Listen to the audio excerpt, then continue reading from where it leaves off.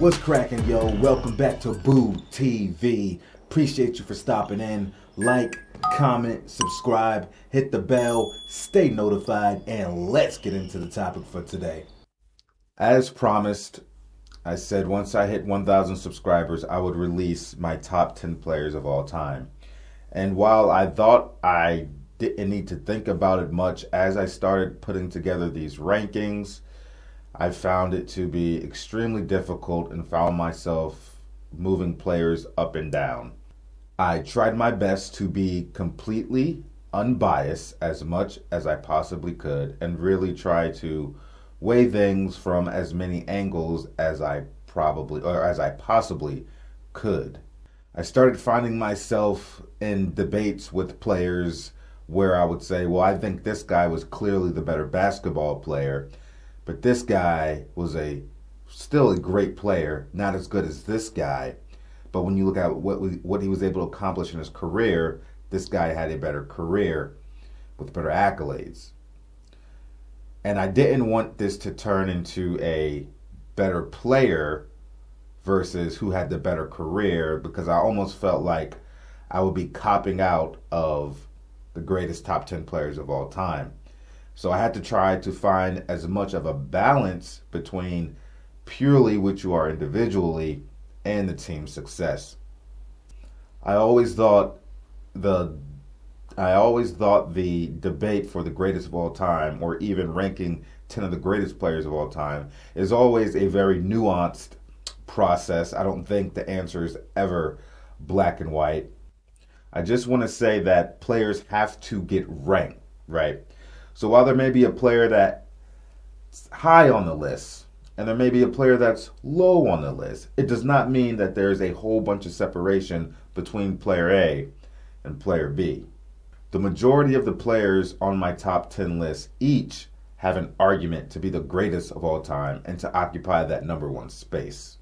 It really comes down to the details when parsing these players against each other. So as you can see, I'm not doing one video where I just go through all 10 players. I'm going to release a video for each player with their ranking and a explanation as to why I ranked this player where I did. And there's going to be a playlist specifically for that, and you can find the link to that playlist in the description of each of these videos. With that being said, let's get into the player for today.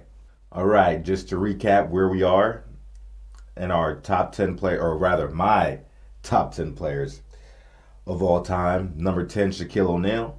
Number 9, Tim Duncan. Number 8, Wilt Chamberlain. Number 7, Bill Russell. Number 6, Magic Johnson.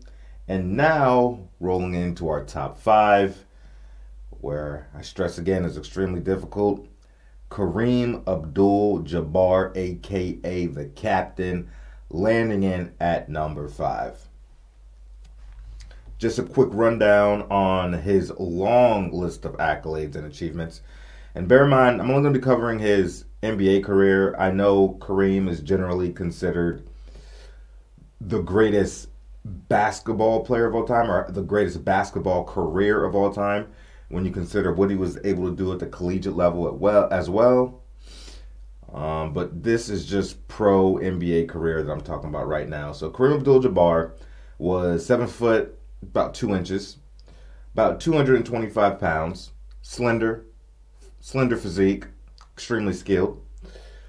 Was drafted in 1969, first round with the first overall pick, and was selected by the Milwaukee Bucks. He had a lengthy 20-year career from 1969 to 1989, playing only with the Milwaukee Bucks and with the Los Angeles Lakers. He also had a coaching career from the late 90s into about 2011 with a few teams, but never a head coach, just one of the assistant coaches. All right, so let's get into the meat and potatoes of his accolades. Kareem Abdul-Jabbar is a 6-time NBA champion, 1 time with the Milwaukee Bucks, and 5 times with the Los Angeles Lakers. 2 times NBA Finals MVP, 6-time NBA Most Valuable Player, 19-time NBA All-Star. Keep that in the back of your head. He only did not make the All-Star team once in his career. Incredible. 10-time All-NBA first team, 5-time All-NBA second team, 5-time All-NBA defensive first team. I always say that wrong. 5-time NBA All-Defensive first team. I can't even talk. 5-time NBA All-Defensive first team. Shit. 6-time NBA All-Defensive second team. NBA Rookie of the Year. All Rookie first team. 2-time NBA scoring champion. Won the rebounding, or NBA rebounding leader 1 year. 4-time NBA blocks leader. All right. To name a few. At the time of Kareem Abdul-Jabbar's retirement, these are some of the records he held. At the time of his retirement, most seasons played, most games played, most minutes played, most block shots, most defensive rebounds in a career, most defensive rebounds in a game, most defensive rebounds in a season, most playoff game appearances, most All-NBA team selections, most All-Defensive team selections, second most defensive win shares, most offensive win shares, most win shares, most playoff minutes played. Credibility to his skill, his effort, as well as his longevity. You end up with things like this. Having longevity is incredible, and not everybody's blessed with it, especially being able to play at a high level this long into a career. We all know Kareem held the record for most career total points up until LeBron James recently surpassed him. But on his career, Kareem Abdul-Jabbar has 38,387 points for an average of 24.6 points per game, over 17,400 rebounds for an average of 11 rebounds per game, a little over 11, and over 5,600 assists for an average of 3.6 assists per game for a center. Offensively, Kareem Abdul-Jabbar was an absolute monster. Nobody can guard this guy. And we all know one of the reasons why. He had the most unstoppable shot in the game, patented, never duplicated, never recreated, the skyhook. All right. Kareem Abdul-Jabbar was extremely effective in the low post. You can say dominant in the low post. Like I said, he had a slender physique. He wasn't a big, hulking guy like Shaquille O'Neal or had the strength of a Wilt Chamberlain. But he just had immense skill, immense footwork, an amazing soft touch around the basket, even away from the basket, where he could use his length and those really long arms to get close to the rim, even with notable separation between his body and the basket. Now, in his earlier years, I've read that he maintained that more slender physique, but as he got older, he put on about 30 pounds, bulked up a little bit, so that he could be more effective guarding under the basket. Like I said earlier, the skyhook was impossible to stop. When you consider Kareem Abdul-Jabbar's height, 7'2", and his wingspan, good Lord. How could you stop this man? The skyhook, first of all, you have to deal with the separation of where the ball is and where the defender is. And you got Kareem Abdul-Jabbar's body separating the defense from even getting close to where that ball is. So you're already dealing with the horizontal plane separation. Now you got to deal with the vertical separation on top of that horizontal plane separation of this guy's extremely long arms, and still coming out like this, still a couple feet from his body that's already separating itself from the defender, and then trying to even catch this thing as he sky hooks it. You could not block. It was unblockable. It was unblockable for the face-up defender. The only way you could possibly block it is to sneak up behind the man, and then that will be extremely hard to do without fouling at the same time. The other thing that made this sky hook so effective, and I've seen him do this plenty of times in video footage, is when he would come in from outside the box and make a step or dribble into his sky hook and lean into it. After the ball releases, he still pushes his body forward toward the rim, arms extended, so if the sky hook did not go in, he was already there to tip his own rebound in. Another thing about Kareem Abdul-Jabbar's sky hook is that he could do it just as effectively with the left hand as he could do it with the right hand. That created much more havoc on the defenses, the ability to switch hands on either side of the basket or any placement on the court, really. Kareem Abdul-Jabbar was an outstanding rebounder coming into the league and all the way through the prime of his career. His rebounds per game didn't really start dipping until he just started going on the downside of his prime, but he was still a top player in the league, still dominant and still very effective, but he was just coming around that corner on his prime. But listen to these rebounding numbers as I go down year by year. 14.5, 16, 16.5, 16.1, 14.5, 14, 16.9, 13.3, 12.9, 12.8, 10.8, 10.3. And then after that, he started dipping down into the single numbers, 8.7, 7.5, 7, 7.9, so on and so forth, as he started winding down his career.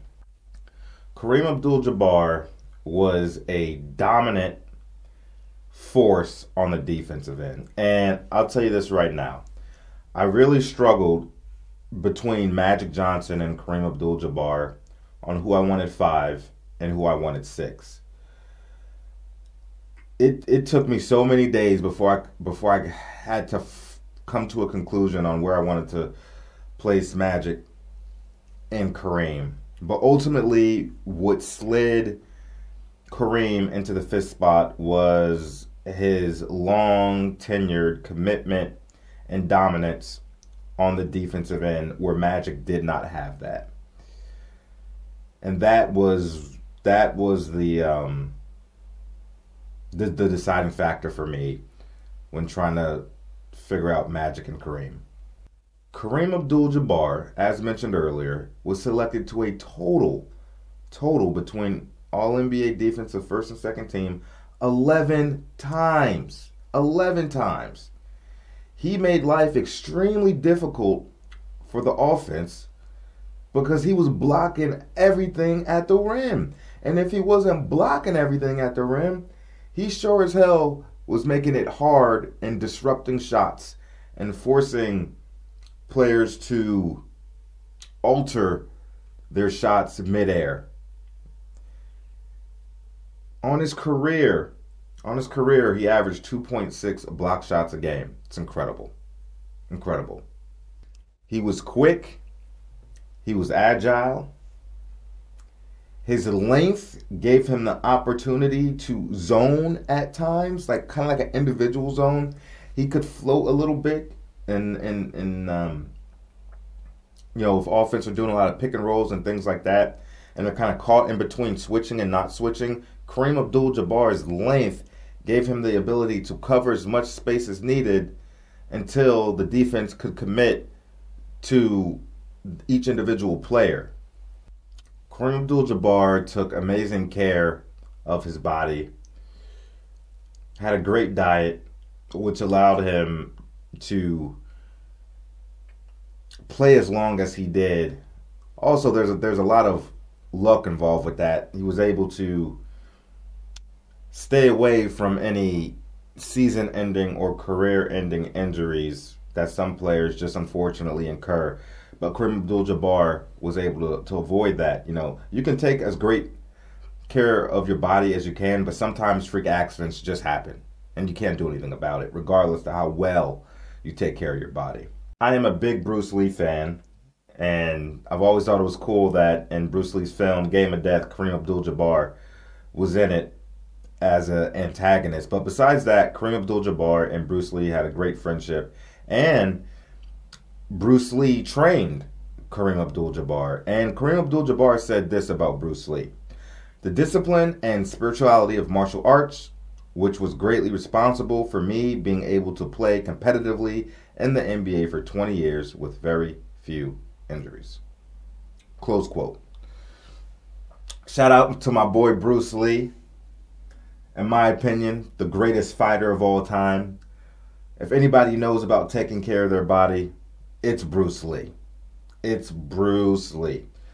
So if Bruce Lee takes you under his wing, you know you're going to be in tip-top shape to compete. And with that being said, through each of Kareem Abdul-Jabbar's seasons he played the vast majority of games. A lot of 80-plus seasons, a lot of 70-plus seasons. And he never played less than 62 games in a season. Never. Was able to stay really healthy. And in fact, I know 2 of the injuries he had, they were self-inflicted. I think he punched a player, and punched a backboard. And broke bones in his hands and fingers or something along those lines. But those might have been his 2 most significant injuries were self-inflicted. Don't quote me on that. I'm just trying to go off of memory, but I think. Now, coming into his rookie season with the Milwaukee Bucks, then at the time, Kareem's name was Lou Alcindor, before he changed his name for the nation.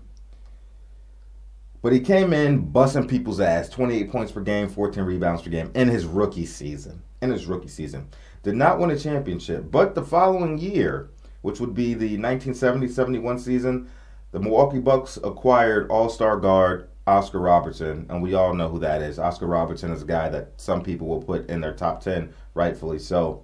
Together, Kareem led them to 66 victories, and then a record 20 straight wins in a single season. Alcindor, a.k.a. Kareem Abdul-Jabbar of the future, in the future, got his first MVP award that season, along with his first scoring title. On top of that, he led the league in total points, and the Bucks went on to win an NBA championship, sweeping the then Baltimore Bullets 4-0 in the 1970-1971 NBA Finals. Alcindor dominated that series, especially Game 4, dropping 27 points, 12 rebounds, and 7 assists on their head, and was named Finals MVP, averaging 27 points per game for the series on a blistering over 60% field goal percentage. Kareem, for his entire career, shot a very high field goal percentage. You can credit a lot of that to his skill set and his skyhook. After that second year with the Bucks and winning a championship, Kareem Abdul-Jabbar would go on to play 4 more seasons with the Milwaukee Bucks. Though he never won another championship with them, he did become the first player to be named NBA MVP twice in his first 3 years. All right, and he also won his 3rd MVP award in 4 years. Incredible achievement. Following his 6th year with the Milwaukee Bucks, we all know what happened next. In 1975, Kareem Abdul-Jabbar was traded to the Los Angeles Lakers, where he would continue to dominate like he did most of his career. He came into LA averaging almost 28 points per game, damn near 17 rebounds per game, over 4 block shots a game. Absolutely incredible. However, the Los Angeles Lakers would fail to make the playoffs and finish under 500 with a 40-42 record. From 1975 up until 1979, it wasn't too good for Kareem Abdul-Jabbar and the Lakers. They really didn't have much success winning, and most of the seasons ended in a bit of a dud. But we all know what happened in 1979. That boy Magic Irving Johnson was drafted to the Los Angeles Lakers, and in his rookie season, he would help lead the Los Angeles Lakers to an NBA championship alongside Kareem Abdul-Jabbar. Now, we all know the story of that finals, right? Kareem Abdul-Jabbar gets hurt, guts it out in Game 5. doesn't play game 6. Magic plays at center, has an amazing game, 40 plus points, 15 plus rebounds, 7 or 8 assists, something like that. And clinched that victory for the Los Angeles Lakers to win the championship. And with that performance, he was awarded Finals MVP. But many would argue, and they have an argument for this, that even though Kareem didn't play that Game 6 and Magic Johnson led them home in his absence, that Kareem Abdul-Jabbar still should have won that MVP and was more impressive in the series as a whole. Kareem Abdul-Jabbar in those first 5 games of that series was averaging 33 points, 14 rebounds, had blocked a total of 23 shots. All right. And like I said, he sprained his ankle in game 5, hobbled into the locker room, I believe, or on the bench into the tunnel, something like that. Came back out, gutted it out to secure the victory for the Lakers, and finished on a bum ankle, 40 points, 15 rebounds, with a game-clinching a game-clinching dunk with under 30 seconds left on the shot clock, or at 30, something like that. But it was like a go-ahead dunk to seal the game. Kareem had put that team in position to win and even get to a Game 6. All right? But people said the media was biased with the MVP voting, and they wanted to give it to Magic. Kareem was already constantly scrutinized for shunning the media and wasn't media friendly in a way that Magic Johnson was. Magic was the complete polar opposite, and everybody loved Magic. And then when you look at the story behind it, how he didn't play, and Magic got put in that center along with his personality, and everybody loved him, they felt like they robbed Kareem. People feel like they robbed Kareem and gave it to Magic when he probably shouldn't have got it. I would say Kareem Abdul-Jabbar suffers from the Tim Duncan syndrome, or rather, Tim Duncan suffers from the Kareem Abdul-Jabbar syndrome. In some ways, I just made this term up. The syndrome, I just made that up. And the fact that these guys aren't very flashy. They don't give the media a whole lot. They don't say a whole lot. Often quiet. And so they're really not going to get the love and adoration from the general public and from the media that other players would get that are a bit more polarizing in their aspects of their game and their personality. Now, at times, Kareem was polarizing. Well, you can say Kareem did have a polarizing personality, not so much because he's very timid, right, but because of his off-the-court opinions and beliefs. And for that reason, he was polarizing. Kareem was still the best player on that team, even though Magic was winning more awards at the time. But Kareem was still the anchor of that team and was doing a lot for them offensively and defensively, leading while Magic Johnson was orchestrating like the maestro that he is and running the show and still being great, don't get me wrong. Probably sometime in the mid-'80s is when Magic Johnson definitively took control of the team and was the alpha guy, the undisputed alpha. And there wasn't no power struggle like we see a lot of times. It was a peaceful peaceful passing of the torch from Kareem over to Magic. And Kareem, in his later years, were still dominant. Even as he was sloping off, getting past his prime, he was still a threat on the offensive and defensive end, though his rebounding dipped a bit, but he was still giving you high efficiency, high accuracy on the points, still getting those block shots, and even throwing in some steals, and being a protector, not just of the space, but of the area around the rim. Or not just of the rim, not just a protector of the rim, but that general space around the rim. He had that area covered. It wasn't until Kareem Abdul-Jabbar's 18th season where he averaged under 20 points per game. And just barely, he was at 19 points per game. 18. It took him 18 seasons before he dipped under 20 points per game. Incredible. And he was still giving you 19, damn near 2 blocks and damn near 7 rebounds. Season. Year 18. Year 18.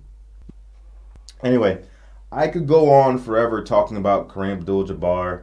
his longevity, his dominance, what he meant to the game, his accolades, the champion that he is. You can even talk about his college career and so on and so forth. You can go on forever, but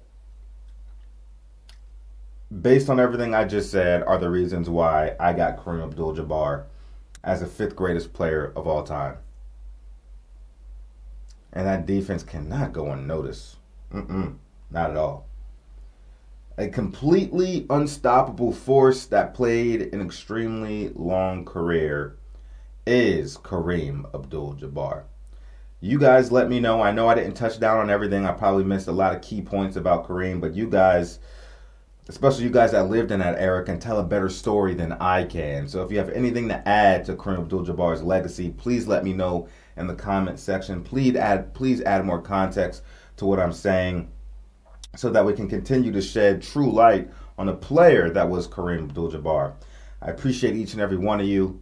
Let me know where you have Kareem ranked on your all-time list. And take care and be blessed. And I'll catch you on the next one. We out, baby.